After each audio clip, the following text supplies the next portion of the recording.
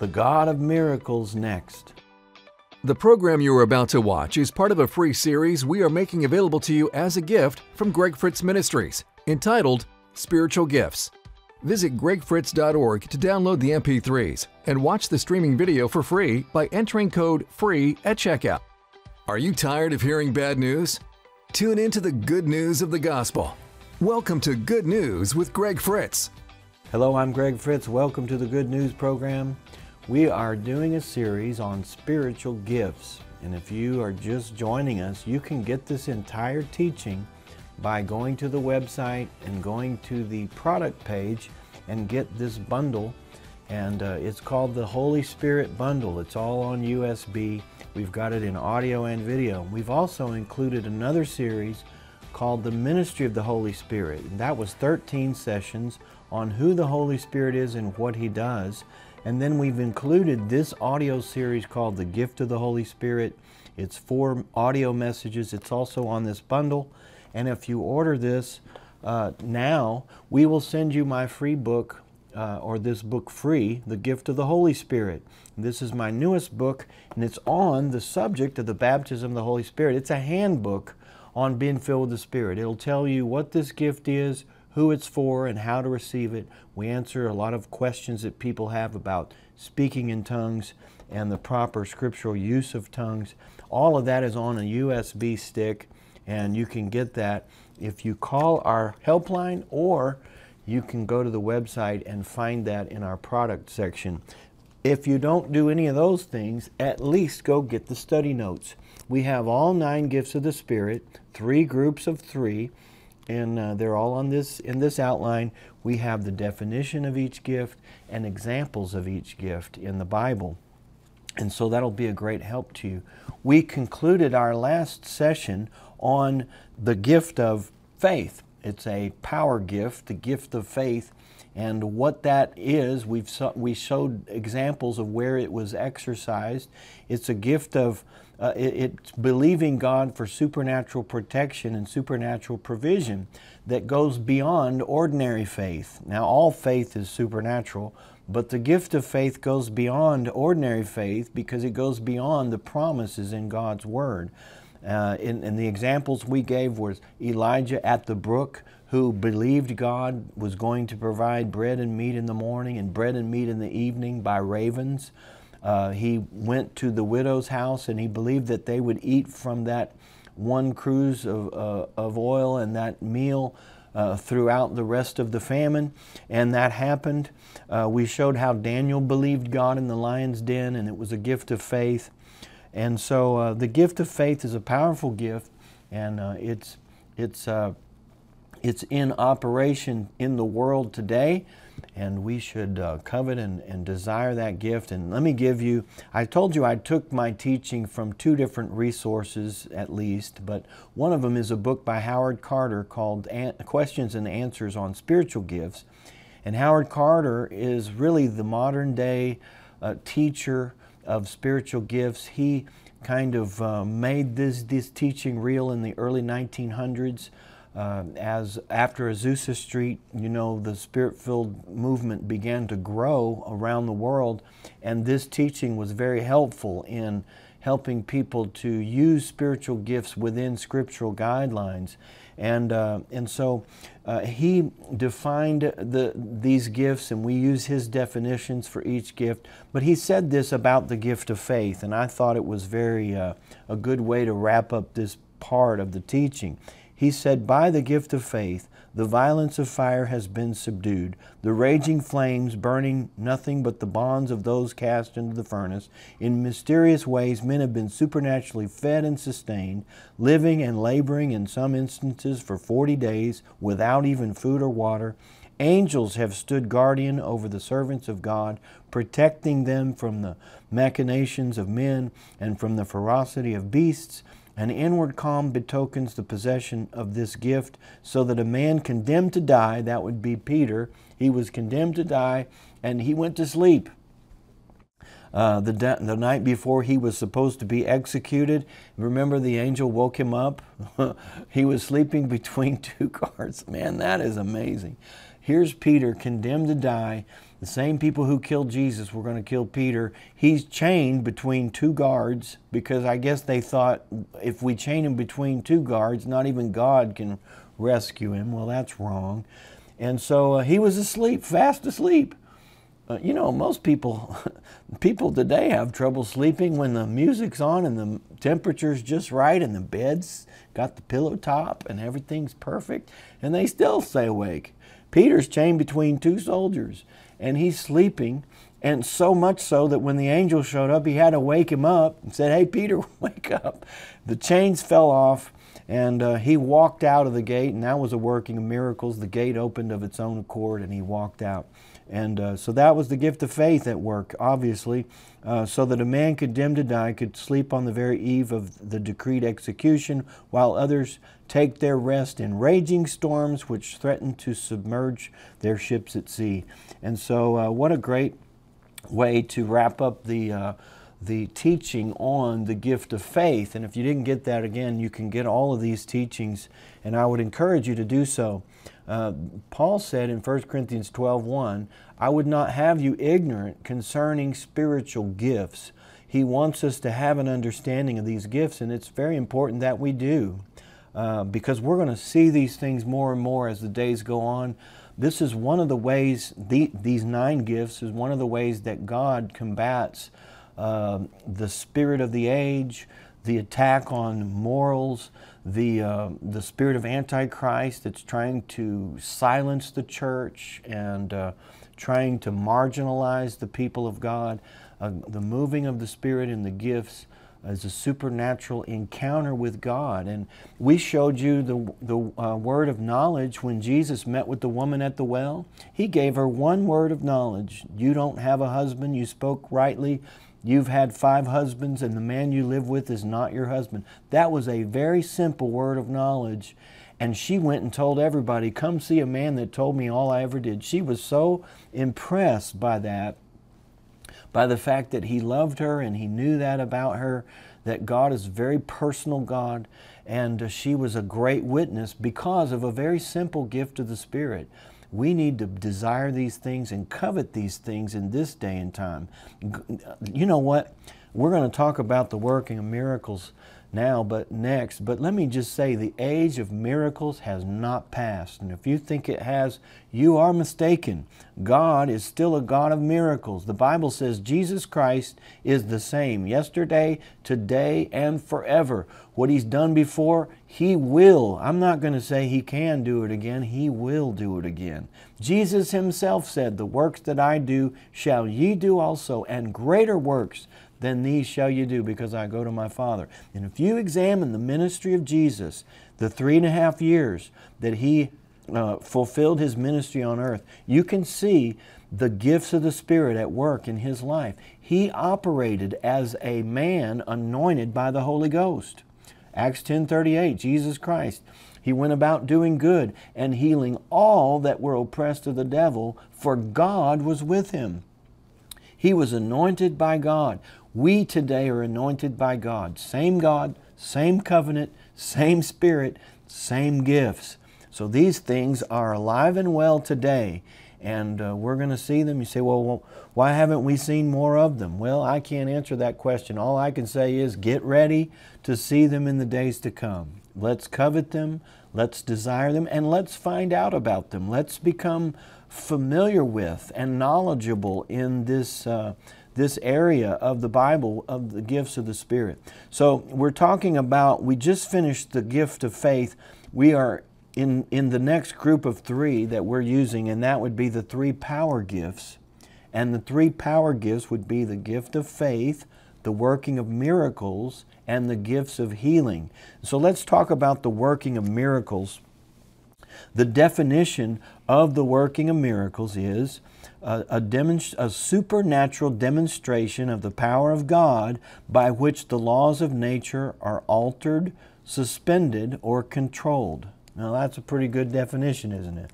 It's a demonstration of the power of God by which the laws of nature are suspended, altered, or controlled. In the working of miracles, it's a supernatural sign wrought by the power of God. Now I want to make this statement because Howard Carter makes this statement, and I think this is telling. But he says that the working of miracles was more in evidence in the Old Testament than in the New Testament. And if you read the Old Testament, you see that. There was all kinds of miracles. I mean, demonstrations of God in very unusual ways. But if you go into the New Testament, what you see more of is gifts of healing. You see more healing. I mean, read the Gospels. There are miracles, and we'll look at some of those. But healing was prominent in the New Testament. And here is the reason. The miracles were a sign of the presence of the power of Jehovah. And the prophet who wrought a miracle established his divine authority before the people by the miracles. Moses, remember, was given this power to throw down his rod, and it became a serpent. And he used that miracle to prove his legitimacy not only to the Jews but also to Pharaoh and his court. And you know, finally they had power too, and so Pharaoh's men, his sorcerers, learned how to make a rod turn into a serpent. And you know what happened? Moses' serpent ate their serpent. Man, you know, you just can't beat God. You can't out-miracle God. You can't out-power God. You can't outwit God. You can't out-maneuver God. I'm so glad we're on His side, aren't you? We are on the right side. So the question was asked to Howard Carter, why should healings predominate over miracles in the New Testament? And he said this, and I love this. He said, healings predominate doubtless because the Lord has revealed Himself in Christ as the God of love, and love is always concerned with the sufferings of men and women. Miracles are demonstrate the power of God, and healings demonstrate His love and compassion. And that's exactly what we see in the Old Testament. We see the power of God demonstrated over and over again. But in the New Testament, in the Gospels especially, we see healings which demonstrate the love of God. Jesus was God in the flesh. Jesus said, if you've seen me, you've seen the Father. And He went about doing good, the Bible says, and healing all that were oppressed of the devil. He was a healer. He was anointed by the Holy Spirit. He was fulfilling the will of God, and the result was just healings everywhere. I mean, if you look at if you have a tornado go through a city and you look at the path of that tornado, there's just destruction. Things are broken and blown apart, and sometimes the earth is just taken down to dirt. Everything is gone in the path of a tornado. Jesus was God in the flesh, and He came to the earth. And if you look at the path He left, there was blessing and healing and restored lives everywhere He went. The gifts of healing were predominantly the predominant gift. Certainly He walked on water, and He multiplied loaves and fishes, and we know those are miracles. But healings, healings happened everywhere He went because God was demonstrating His love and mercy toward humanity. All right, so let's look at some examples of the working of miracles in the Bible. When Elijah challenged the prophets of Baal, and this is just absolutely one of my favorite Bible stories, and it's not just a story. You know, these things really happened. Elijah declared a drought, and he challenged the prophets of Baal. He said this. Let's get to the. Let's see where he actually challenged them. In 1 Kings chapter 18, verse 22, then Elijah said to the people, I alone am left a prophet of the Lord, but Baal's prophets are 450 men. Therefore let them give us 2 bulls. Let them choose 1 bull for themselves and cut it in pieces and lay it on the wood, but put no fire under it. And I'll prepare the other bull and lay it on the wood and put no fire under it. Then you call on the name of your gods, and I'll call on the name of the Lord. And the God who answers by fire, He is God. So all the people answered and said, it is well spoken. And you can see that in this setting, they needed a demonstration of the power of God, not just healing. They needed a miracle. They needed to see that God was almighty. And so that's the purpose of this. And so Elijah said to the prophets of Baal, verse 25, choose one bull for yourselves and prepare it first, for you are many, and call on the name of your God and put no fire under it. So he let them go first, and they cried out to their God all day long. They cut themselves, they chanted, they did everything they'd ever done, and their God did not answer by fire. And so then it's Elijah's turn, and he just upped the ante. You know, if you're going to have God answer by fire, you might as well pour water on it, because it's not like it needs to be dry for God to burn it up. And that's exactly what he did. In verse 33, he put the wood in order. He cut the bull in pieces. He laid it on the wood and said, fill 4 water pots with water and pour it on the burnt sacrifice and on the wood. And they did. And then he said, do it a second time. And they did it a second time. And he said, do it a third time. And they did it a third time. Now he's just showing off. And the water ran all around the altar and filled the trench with water. That's so funny. And you know, that's nothing for God. It's just like, you know, Peter walking on the water. He thought that the wind and waves were going to keep him from walking on water, as if when it's calm, it's a lot easier to walk on water. And the same is true here in reverse. It's like, you know, it's easier. Is it easier for God to answer by fire if the wood is dry? And that's, you know, this is a great lesson for us. So many times we get our eyes on things that don't matter. I know things are bad, and I know that the world is becoming more and more anti-God and crazy, and they've lost their sense of reality, right and wrong. I know that, but it really doesn't, at some point it doesn't matter. Go ahead and pour water on it. I mean, I've gotten to that point now that I watch the news and say, go ahead, pour another bucket of water on it. I don't care. My God is going to answer by fire. Our God can work in any situation. It doesn't matter how bad it gets. And I encourage you to don't hook your emotions up with the news of the day.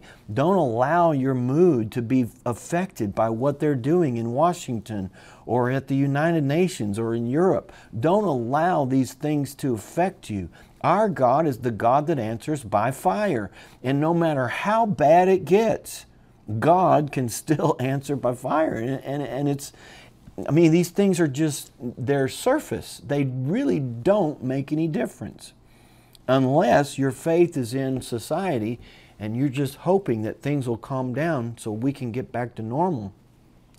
And that may not happen, but whether it does or not, our God is able to answer anything and everything that the enemy puts in front of us. At this point, it's just all semantics. Go ahead, pour more water on. I don't care. This generation is so lost. They're so blind. A little more blindness isn't going to make any difference. I mean, they are to the point now where they don't know the difference between a man and a woman. I mean, that's pretty blind. I mean, anyone could tell the difference between a man and a woman. It takes a lot of satanic involvement to get to that point. But did you know God can answer by fire and change the situation in an instant? There's no such thing as being too lost to be saved or too blind to see again. Spiritually speaking, God can do the things that we see need to be done. He's not intimidated by the size or scope of modern problems. And I just threw that in there, but I'll tell you, I'm encouraged by this. The working of miracles doesn't just work when things are good or good enough or at a certain level. It can be as bad as you could imagine and then times it by 10, and God can still answer by fire and change it completely. And so this is what He did. He filled it up till the trenches were full of water. Surely God can't answer now. Maybe He'll have to wait till it dries out. No, not our God. Verse 36, and it came to pass at the time of the offering and the evening sacrifice that Elijah the prophet came near and said, Lord God of Abraham, Isaac, and Israel, let it be known this day that you are God in Israel. And I'm your servant, and I have done all these things at your word. And that's the key. You don't want to just go out and make something up and hope that God answers. He was doing this in conjunction with the Spirit of God. God was leading him every step of the way, and that's the key. You want to make sure, if you're going to challenge the prophets of Baal, if you're going to go out on a limb, that God is leading you. And he certainly was. And he says, I've done all these things at your word. Hear me, O Lord, hear me, that this people may know that you are the Lord God. And that's the key. We're not here to use spiritual gifts to build ourselves up or to make people think that we're somebody because we can flow with God. That's so immature. That's so out of place. And I hope that's irrelevant in these days, in this time. We need reality. We need authenticity. We need real people of God with a real anointing, with real miracles. And the motive behind that is love. It's to help people. It's to deliver people. It's not to build up a ministry or build up a following. Followings have gotten so crazy lately. Everyone's so focused on their following and their influence on social media, and it's just gotten completely out of hand. Some people are so focused on building a following, they've forgotten to get a message. So they get a bunch of following, they have nothing to say. They don't have anything to deliver. I'd rather do it just the opposite. I'd rather follow God, do the will of God, preach on the gifts of the Spirit. And honestly, if you're watching today, I'm literally surprised. I'm so glad you're there. I love my audience. I care so much about you. I pray for you. But to teach on the gifts of the Spirit, you just wonder, is anybody going to watch this? Does anybody care?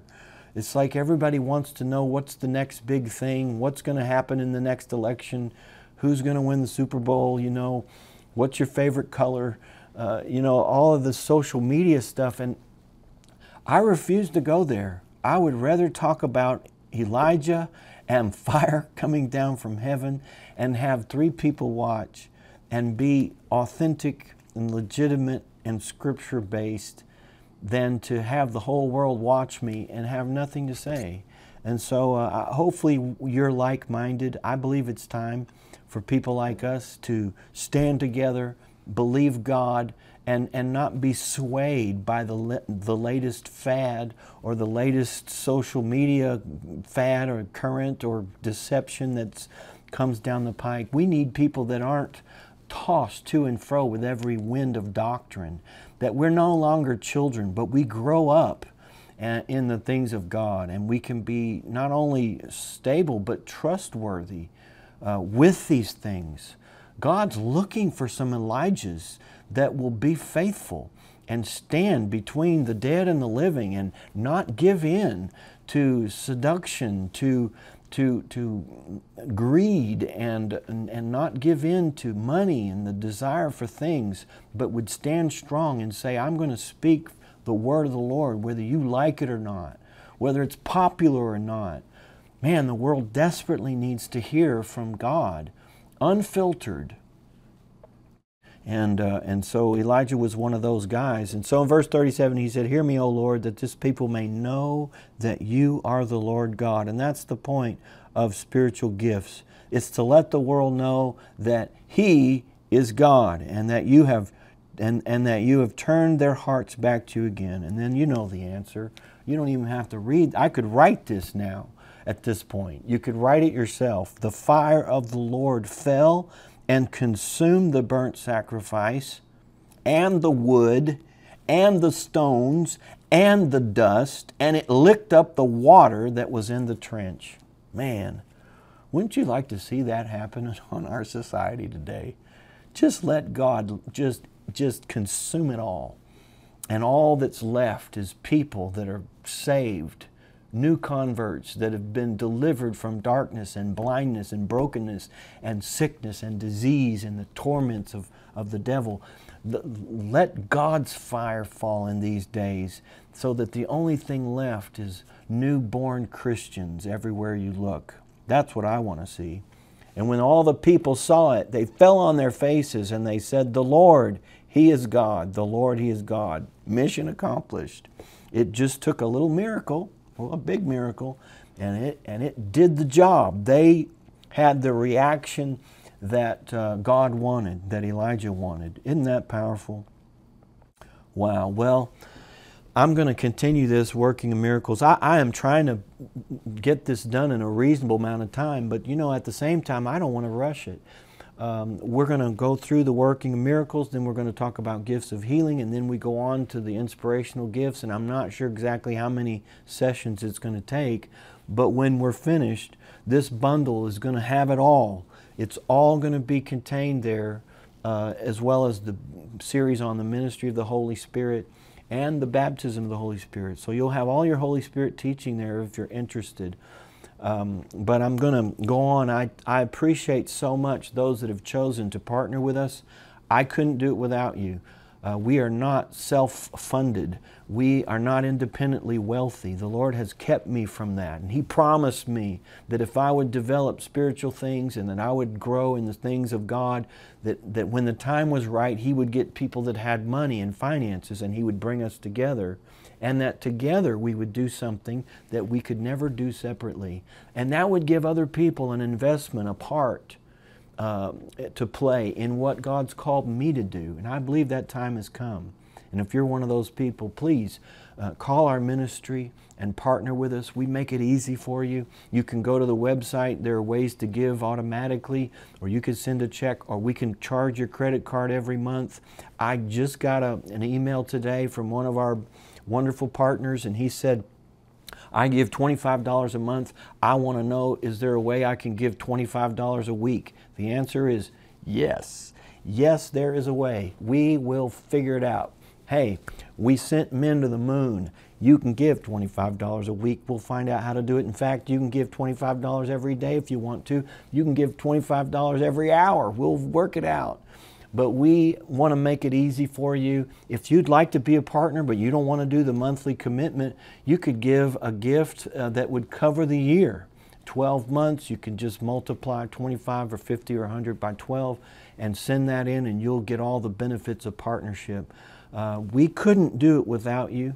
We've come all this way with our partner base and a wonderful team of people who care about us, that communicate with us, that give to us, and I just couldn't be happier. We pray for you.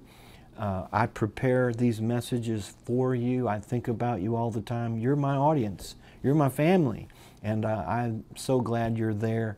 And if you're not able to give, but you watch or you listen regularly, we welcome you. You're what it's all about.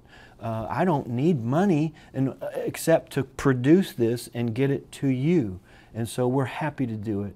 We're glad you're there, and you can certainly partake of many of the free offerings that we have, the free gifts that we have on our website, and we encourage you to do that. Well, we've run out of time. Thank you so much for being here today. Don't miss the rest of this teaching. I know it's going to be a blessing to you. And until next time, remember this: the good news is so good, the bad news doesn't matter. The Holy Spirit is our helper, strengthener, standby, and guide. In this series, you'll learn who the Holy Spirit is and what He does, as we look at what the Bible says about the third person of the Trinity. Call our helpline at 918-749-7744 Monday through Friday from 8 a.m. to 4 p.m. Central Time. Join us next time for Good News with Greg Fritz.